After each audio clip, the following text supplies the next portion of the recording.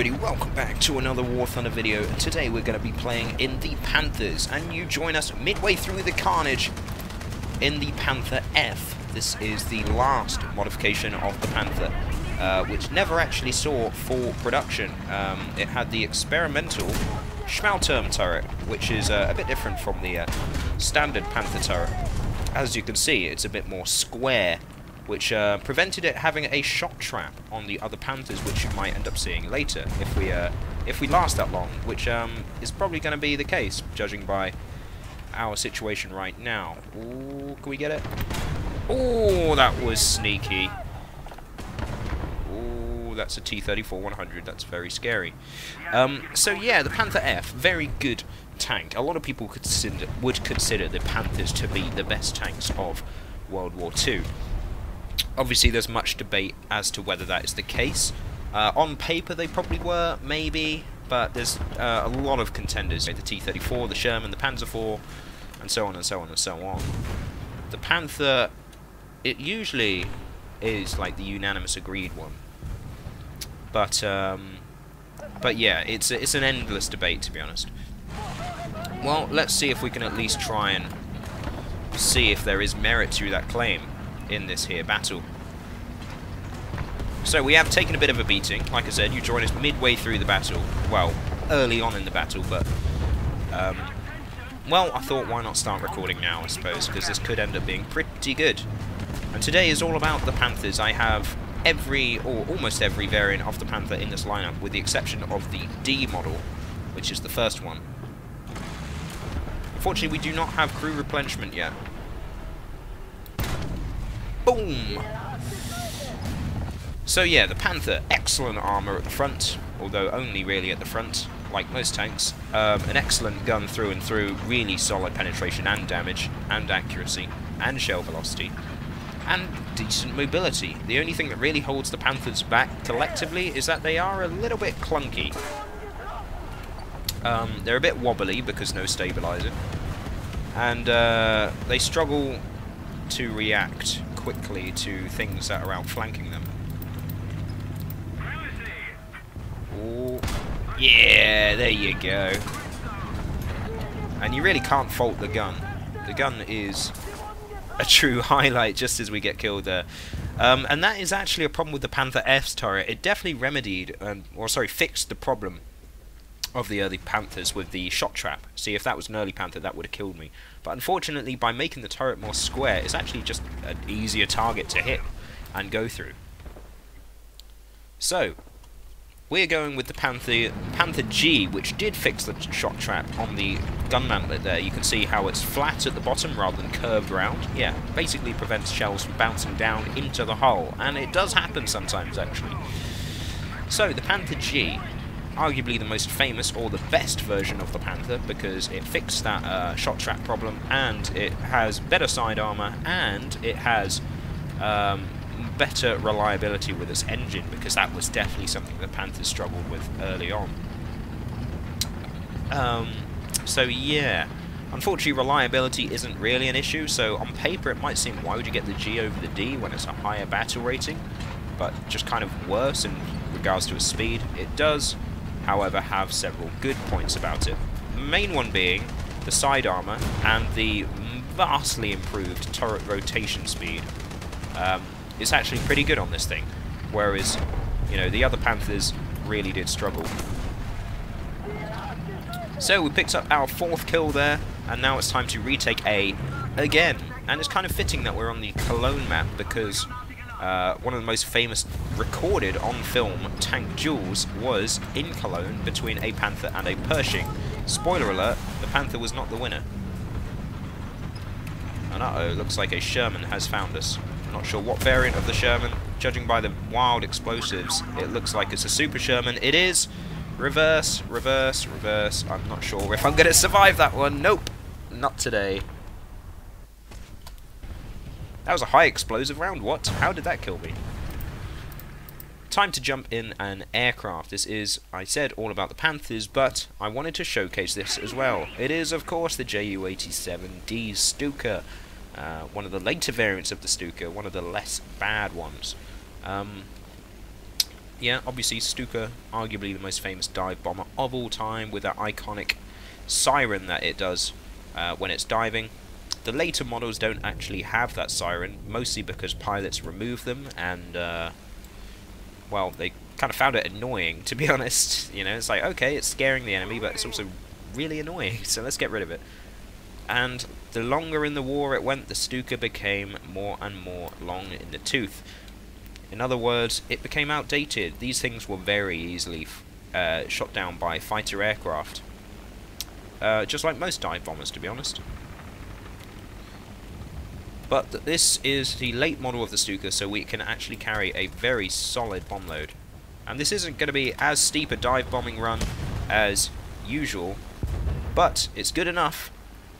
And this has a very impressive bomb load. Two 250 kilo bombs and one 1,000 kilo bomb.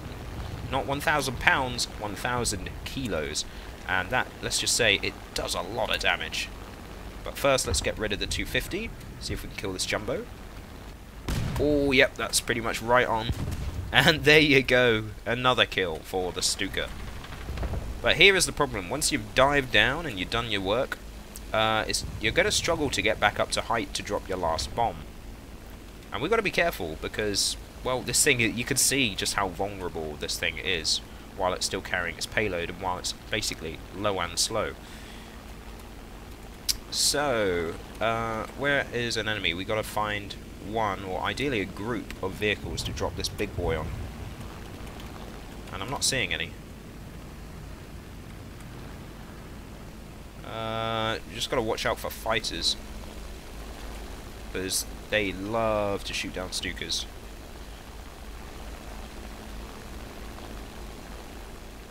Alright. This game is rapidly coming to a close, actually. There's only one guy on their team. No wonder I can't find them. Go on, who's going to be first? Who is going to be first? Oh, looks like they found him. No, they haven't found him. They're just trolling. But yeah, you can definitely see the problem with the Stuka here. Struggling to gain altitude again. You know. And the last guy was, in fact, an Israeli Spitfire who shot down our A7M2. Not a bad run, first of all, but this is a game that's meant to be focusing on the Panthers and the Stuka if we can, you know, last long enough to jump into one. So, without further ado, let's go again! So, as last time we started off with the Panther F, this time we'll be starting off with the Panther G, and we're on the Ardennes map in winter, so, Battle of the Bulge flashbacks, I suppose, where the Panther G was actually used in combat. So the Panther, all the Panthers kind of share the same strengths and weaknesses, with the exception of the D, which has a couple more weaknesses. First of all, the armour. It really is very good, especially when you factor in this is still a medium tank at the end of the day. Hull armour is nigh on impenetrable for most tanks that aren't firing Sabo or Heat or an IS-2. And the turret is also pretty good. It's definitely better than contemporary medium tanks of the tier. Mobility, as you can see, this isn't a fully upgraded Panther G, but we're nearly there. And while it's not super fast, it does get pretty speedy once you hit that top speed. Obviously this is a 45-ton tank, and that's roughly 10 tons heavier than, you know, your T-34-85s, your Easy-8s and your Comets, so it's a big boy. The gun, as we talked about, and as you saw, is very good through and through. Can't really fault the gun at all, to be honest. Although, for some reason, RNG does not always seem to be on my side. I have bounced things that should not bounce, and I have done nil damage to things that should not, you know, things that should be one-shot. Oh, Unfortunately, as you saw there, the reload is not as good as it could be. I guess I'm used to the American and British tanks, which tend to have faster reloads. I guess it does hit hard, this big gun. Ooh. There you go. Right, I can hear an M18 Hellcat, and one of the arch nemesises of this tank, because this thing hates being outflanked. It's really quite vulnerable in the sides. Obviously no more vulnerable than other tanks of the tier that are getting shot in the side, but yeah, only 40mm of side armor, 50 on the Panther G and F, but it just doesn't do well. You know, very vulnerable to ambushing, which could be bad in a city environment. So, you know, front towards the enemy and all that. Oh, there you go. That was oh dear, there's another one. Okay, he's actually jammed our turret ring there, so that's not good. But if I position myself in a place where I won't need to turn the turret, then we should be fine. So now we got to wait for the repairing. Quite surprised he only took out my turret. I'm surprised he didn't do more than that, but fair enough. Can I try and peek around the corner to get a look at where that jumbo went? It is only a jumbo, so I should be alright. It looks like it has the short 70... Ah! I was going to say, it looks like... Oh, no, I had the long 76. Okay, that could have been bad. Yeah, I would say tunnel vision, but even if I did see him coming, there wasn't a lot I could do about it anyway. So, now we're going to jump into a Panther A. The Panther A being a another pretty good variant. It's basically the D without all the bad bits. So they've added in a hull machine gun, which doesn't do anything in game except provide a weak point for the enemy to shoot at. It's slower, but it has better acceleration and better traverse. And it's got a way faster turret turn speed. It might not look that fast, but trust me, the D's turret traverse is awful. It really is bad. I mean, we have this one down up to 15 degrees. The D is about 5, so yeah, you've got 3 times better turret traverse speed. And that's kind of it between the D and the A. As you can see, our tank is coated with Zimmerite. It doesn't do anything in game, it's just cosmetic, but it looks cool, I guess. Oh jeez. These late war American tanks are quite a problem for Panthers though, like these T-34s and the Pershings. As you can see, bit of a struggle. Trying to find his machine gun port there.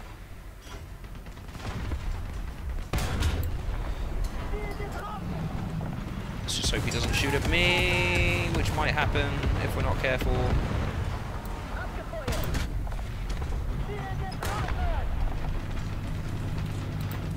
Why don't we shoot his cannon barrel, guys? That would probably be a good idea. I wonder if I can... I don't know if I can go through his lower plate at this angle. Right, he's just fired. Ooh. Oh, okay, someone else got him. Right, forwards.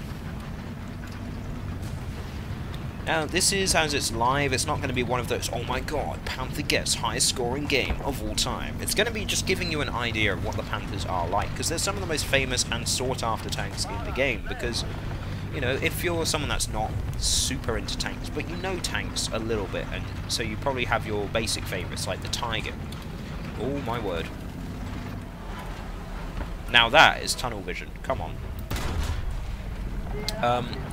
You know, you might be fairly new to tanks, so you'll be like, okay, I know the Tiger tank, so I'll play Germany, and I'll get the Tiger. Oh, I also know the Panther a little bit, so I'll get, you know, it's one of those famous go-to tanks if you're new to the game. And they're pretty good, you just got to be fairly reserved with them. You don't want to be going in alone. As you saw, you can get outflanked and surrounded, and this tank doesn't really like that. The side armor just isn't there for that to happen. So, basically find a street and make sure all the enemies are coming at you from the front. You don't really have to worry about angling because your hull armor is good enough as it is, and your side armor isn't, so... Ooh, okay. Now this is actually a bad bit of news. There you go. I'm surprised he penned that though. Was that through the side of my turret? Oh no, through the hull. Okay. Yeah, as you can see, side armor, very bad. But it's time to jump back into the Stuka to see how this will go. We're doing okay, not doing great, but we're doing okay. I think in this case it will just be, you know, we'll need to basically drop our bombs fairly swiftly, because if we hang around too long, then well, then we'll just be really slow. Unless I select it so I drop the 1000 kilo bomb first. That might be a better idea. Now, this isn't a very high battle rating Stuka, it's only 2.0, which is very good at 2.0. At 6.0, it's, yeah, that's kind of the historical Stuka experience, I guess. But let's just say that A2D Sky Shark on the enemy team is vastly superior to my aircraft in basically every regard. Okay, I can see some tanks.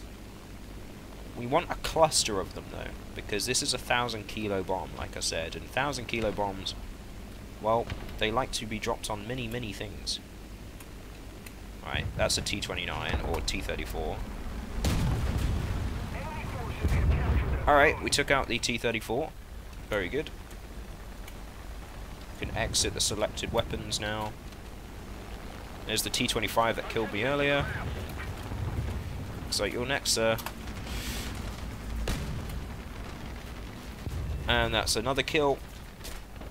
See, while the Stukas are slow and vulnerable, they are also very precise. You know, it's quite easy to get the bomb dropped on target. Oh, jeez. Okay, yeah, slow and vulnerable, like I said. But we should have enough kills to respawn, and we do. So, returning to the Panther F. Very, very cool tank. I'm not sure if it's the most effective one, tier for tier, in the game, but it is definitely very solid. The turret traverse is actually slower than the A and the G, but it's not bad. It's not nearly as bad as the D, so you can make it work. Just trying to keep an eye on for planes. And wow, PE8 just nuked the map and killed one of our teammates in the process. Fair enough. Worth it, though.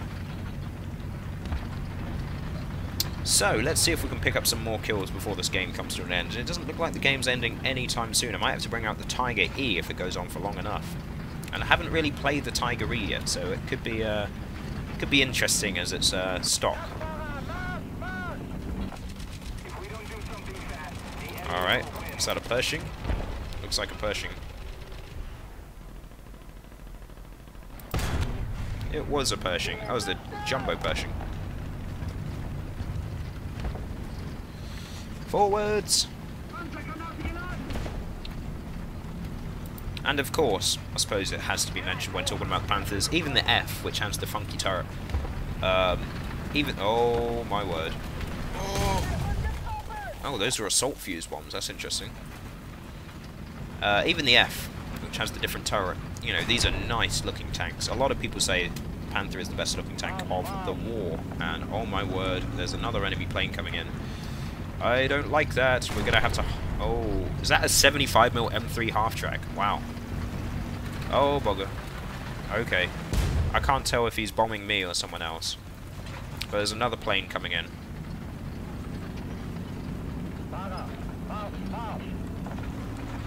Yeah, I saw a 75mm half-track, which is an interesting choice of vehicle. Oh, goodness me. There's a Thunderbolt there.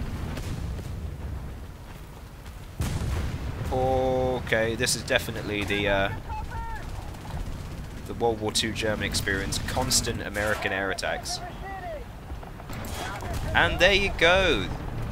Couldn't have highlighted it better myself, to be honest. That is basically, in a nutshell, the problem with the Panther F. The armor on the turret isn't very good. And yes, there is an IS-2 there. I know. Just gotta run. I want to get to the capture point so I can repair faster. Go, go, go, go, go.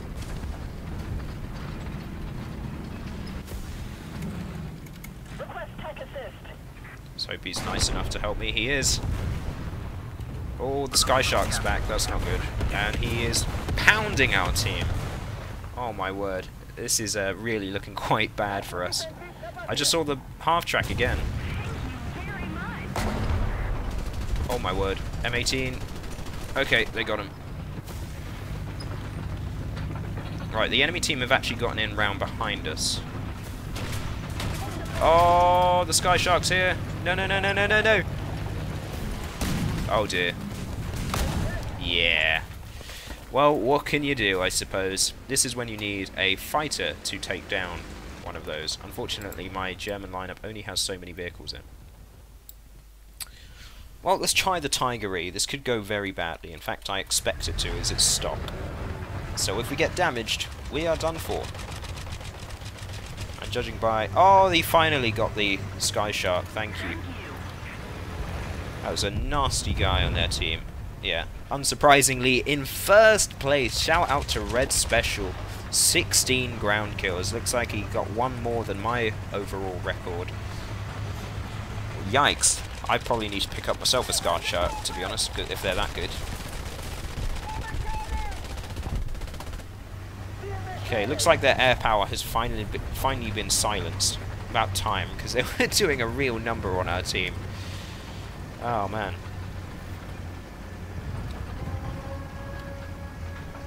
Oh, no. Oh, no! Oh, no. I think we're about to be on the receiving end of a nuke here, guys. No! I don't think it's ever happened to me. Okay, it's actually severely anxiety-inducing when this actually happens. I assume that's Red Special on his way now.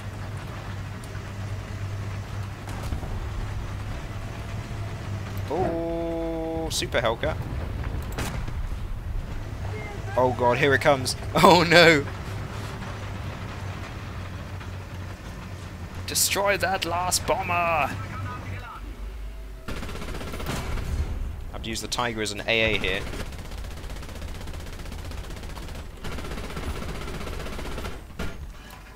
Oh no. Oh no no no no no no no. Get it! Get it! Has he dropped it yet? I don't think he's dropped it yet. Oh no, he's dropped it now. Oh goodness me, that's a big ass bomb. Oh no. And there you go.